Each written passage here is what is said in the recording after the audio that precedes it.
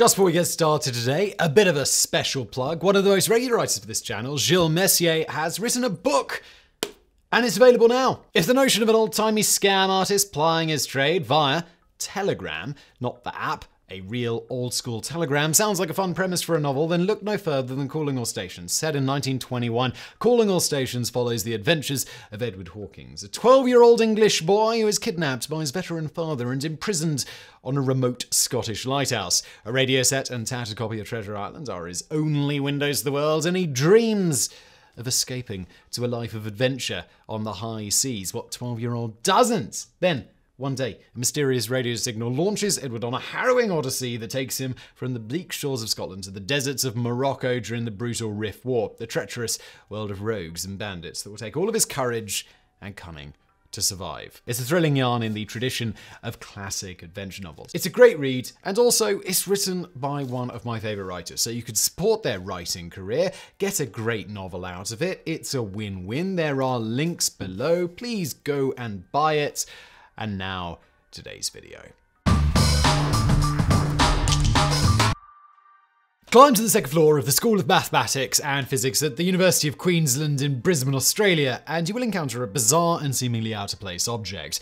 On a small table, encased in a clear bell jar, stands a small glass funnel filled with a dark, shiny substance resembling molasses. From its neck hangs a single glassy black drop, precariously suspended as if caught at the moment of falling. But no matter how long and how hard you stare at the drop, it does not grow and it does not drip into the waiting beaker below. It remains frozen in place, as if time inside the bell jar has somehow stopped. While at first you might assume that this is some kind of avant-garde art installation, it is in fact a scientific experiment. For despite appearances, the black substance, a kind of tar or pitch, is actually flowing through the funnel, albeit very, very slowly, with a drop breaking off approximately every decade. First started in 1930 and spanning generations, the University of Queensland pitch drop is the longest continuously running scientific experiment in the world, and one that dramatically illuminates humanity's complicated relationship with time. Pitch refers to a variety of highly viscous polymers composed of a mixture of complex hydrocarbon. Traditionally produced by heating wood and used to waterproof ships and houses, pitch is also produced as a byproduct of coal and petroleum distillation, in which case it is typically referred to as tar, asphalt, or bitumen. While thick and syrupy when heated at room temperature, pitch hardens into a brittle solid, even shattering like glass when struck with a hammer. Indeed, solid tar is classified as a glass, for as in regular window glass, the molecules in pitch are not arranged randomly and do not take on a regular crystalline structure.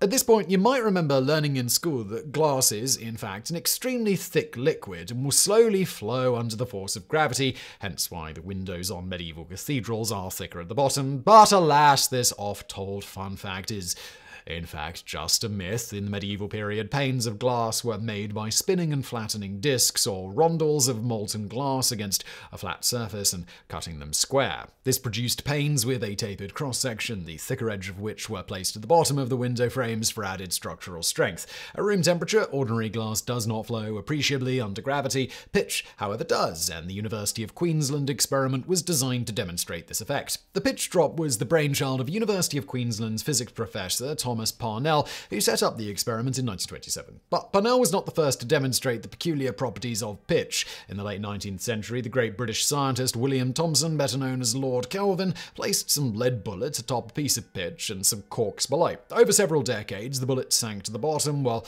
the corks floated to the top. Kelvin also built a model glacier composed of pitch on a wooden ramp, which over time flowed and formed the same pattern as real-life glaciers. In Parnell's version, pitch was heated and poured into a sealed glass funnel, then allowed to settle for 3 years. Then in October 1930, Parnell broke open the funnel's neck, allowing the pitch to start flowing. From that moment, the pitch began its excruciatingly slow journey through the funnel, the first drop breaking off in December 1938. This was followed by a second drop in February 1947, a third in April 1954, and a fourth in May 1962. The drops occurred an average of 7.9 years apart. By this time, however, Professor Parnell had passed away, and the pitch drop experiment languished in a cupboard, forgotten and and gathering dust. Then in 1961, it was rediscovered by physics professor John Mainston, who convinced the university to put it on public display. The strange experiment soon gained something of a cult following, with students, staff, and curious visitors eager to witness the once-in-a-decade spectacle of a pitch drop falling. Under Mainston's tenure, 3 more drops would fall, although in an absurdly comical series of events, every single one went unobserved. In April 1979, the 6th drop fell during a weekend when the campus was deserted, while in July 1988, the 7th fell while the experiment was being displayed at the Brisbane World Exposition. As Mainston, who was carefully monitoring the experiment, later recalled, "I decided that I needed a cup of tea or something like that, walked away, came back, and lo and behold, it had dropped. One becomes a bit philosophical about this, and I just said, oh well, let's be patient." Determined to finally see a drop fall with his own eyes in 2000, Mainston arranged to have a webcam permanently aimed at the experiment. But in yet another infuriating case of Murphy's Law in action, the 8th pitch drop in November 2000 went unrecorded when the camera was knocked out by a 20-minute power outage because,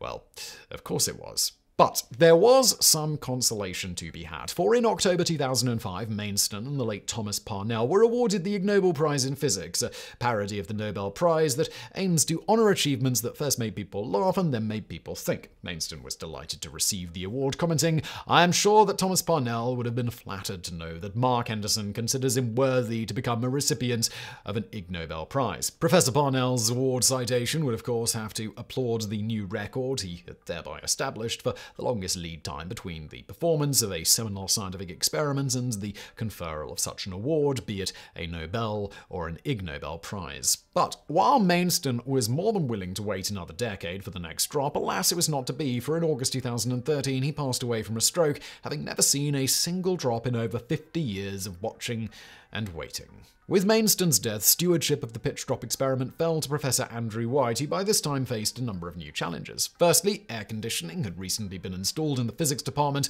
lowering the pitch's temperature and lengthening the average gap between drops from 8 to 12 years. Secondly, over the previous 70 years, the 8 pitch drops had piled up inside the receiving beaker, meaning that instead of making a clean break, the 8th drop collided with the 7th and remained stuck in place, taking another 13 years to tip over out of the way. As White explained in a 2014 interview, "John Mainston, the former custodian, and I had discussed over the years the best thing to do to keep the experiment going for another 80 years. We decided the best time to make room for the next few drops to fall would be soon after the 9th drop touched down." And so in April 2014, White attempted to lift the funnel, remove the existing beaker of drops before the 9th drop could fuse itself to them, and replace it with a new beaker. However, while removing the bell jar, White jostled the funnel, causing the 9th drop to break loose. Despite this mishap, White remained optimistic, stating, "Open questions are how many years it will take to form a bulb, and will it go back to the older cycle of every 8 years, or will it stay on the new 13-year period?" The old beaker with drops 1 to 9 is now displayed beside the experiment, which is monitored 24/7 by no fewer than 3 webcams. Currently, more than 25,000 viewers from 158 countries are registered on the university's live web stream in the hopes of finally witnessing the historic 10th drop. However, as this is not expected to occur until sometime in 2026, the honor of producing the world's first observed pitch drop instead went to another identical experiment begun at Trinity College, Dublin in October 1944. The identity of the faculty member who set up the experiment has been lost to time, but they are believed to have been a colleague of Nobel Prize-winning Irish physicist Ernest Walton, the first person to successfully split the atom. The pitch used in the Trinity College experiment is slightly less viscous than in the University of Queensland setup, meaning that by 2000, the funnel had produced 8 drops, despite starting 14 years later. In the summer of 2013, college staff noticed that a 9th drop was about to fall, and 3 webcams were aimed at the funnel. Then on July the 18th, 2013, at 5 p.m. Irish Standard Time, the 9th drop finally broke free, this time witnessed by thousands of online spectators. Dr. Shane Bergen, a physicist and senior research fellow at Trinity College, recalled the electric atmosphere as the world waited for the drop to fall. "Eventually, when R1 was caught on camera, it provided the world with a kind of scientific moment.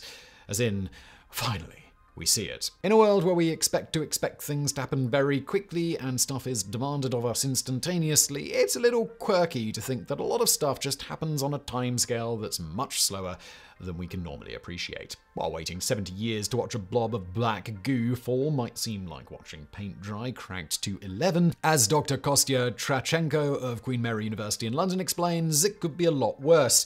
If you put it in the fridge, it would take thousands of years. For a theorist like myself, 70 years is actually not that long.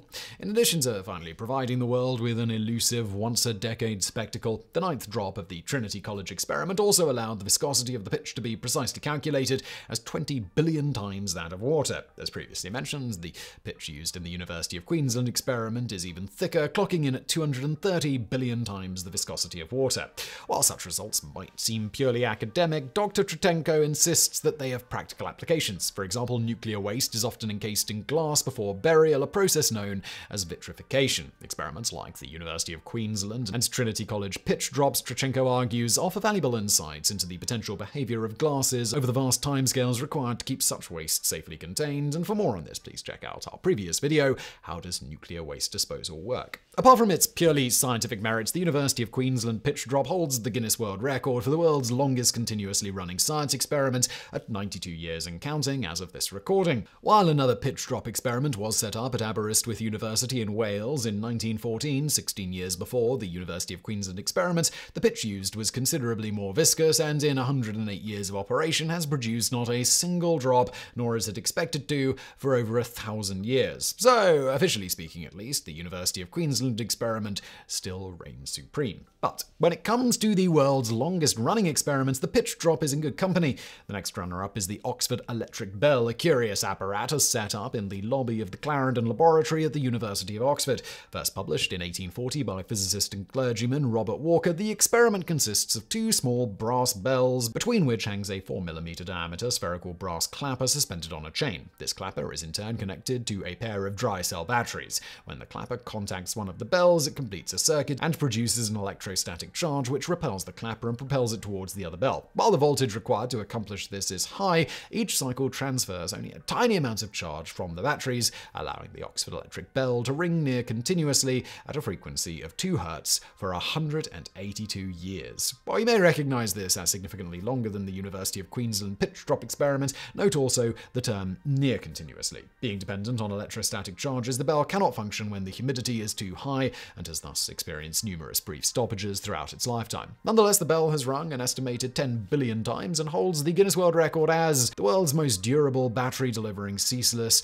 tintinnabulation. And while originally intended as a mere curiosity, devices like the Oxford Electric Bell played a minor but important role in the development of the theories of electrostatics and electrochemistry. Curiously, the exact composition of the batteries, which are sealed in molten sulfur to insulate and waterproof them, is unknown. Based on records from the period the bell was produced, however, it's believed that the batteries are in fact Zamboni piles developed by Italian inventor Giuseppe Zamboni in 1812. Such batteries are composed of thousands of alternating layers of metal foil and discs of paper soaked in manganese dioxide. While nobody knows how long the bell will continue to ring, its incredible longevity thus far is enough to frustrate any cell phone owner whose battery struggles to last even for a day. In a close third place for the world's longest running experiment is appropriately a clock owned by the Department of Physics at the University of Otago in New Zealand. Built in 1864 by Arthur Beverley, the Beverley clock does not require manual winding, instead using fluctuations in atmospheric temperature and pressure to wind itself. The mechanism of the clock incorporates a sealed 1 cubic foot chamber with a diaphragm at one end. Changes in pressure and temperature cause the air inside the chamber to expand and contract, pushing the diaphragm in and out. The diaphragm is in turn linked to a chain and ratchet system which continuously winds the clock and keeps the mechanism running without human intervention. While 1864 is also much earlier than the pitch drop experiment's 1930 start date, like the Oxford Electric Bell, the Beverley clock has not actually run continuously, being stopped on numerous occasions for cleaning, maintenance, or to be moved when the physics department changed locations. Furthermore, if the temperature or atmospheric pressure remains stable for too long, the gas expansion chamber will not produce enough energy to rewind the mechanism, causing the clock to stop until atmospheric conditions begin to fluctuate again. Long-term experiments are also not exclusive to the field of physics in 1879, American botanist William James Beal started one of the longest experiments in biology at Michigan State University. Beal filled 20 glass bottles with a mixture of sand and seeds from 21 different plant species, then buried them in the ground in the university's botanical garden that now bears his name. The goal of the experiment was to unearth a bottle every 5 years, plant the seeds, and record how many of the seeds actually sprouted. The experiment continued long after Beal's death in 1924, with later custodians extending the study by unearthing the bottles every 10 and later every 20 years. The latest bottle was unearthed on April 15, 2021, with the last expected to be unearthed and planted in 2100. That's 221 years after it was buried. A similarly long-lasting experiment was started in July 2004 by Charles Cockle and Ralph Moller of the University of Edinburgh to study the longevity of the extremely hardy bacteria and hard-to-pronounce Corococidioides and Bacillus subtilis. The team desiccated or dried out a number of samples of each species and stored them at the collections in the University of Edinburgh and the London Natural History Museum, with one set of samples being stored in a lead box to study the effects of ionizing background radiation. Every 2 years, over the next 24 years, a set of samples will be opened and cultured, and the number of viable bacterial colonies will be counted, providing insight into just how long these organisms can survive in extreme environments such as deserts, caves, and permafrost. But while such long-term biological studies might generate more useful and relevant scientific data, being dependent on human labor, they lack the mystique of experiments like the University of Queensland pitch drop, the Oxford Electric Bell, and the Beverly Clock, the former of which is estimated to hold enough pitch to last another 1,500 years. Generations of humans will come and go, wars will be fought, borders will shift, and sea levels will rise and fall, but these experiments will carry on at their own unhurried pace, slowly dripping, ringing, and ticking away into eternity.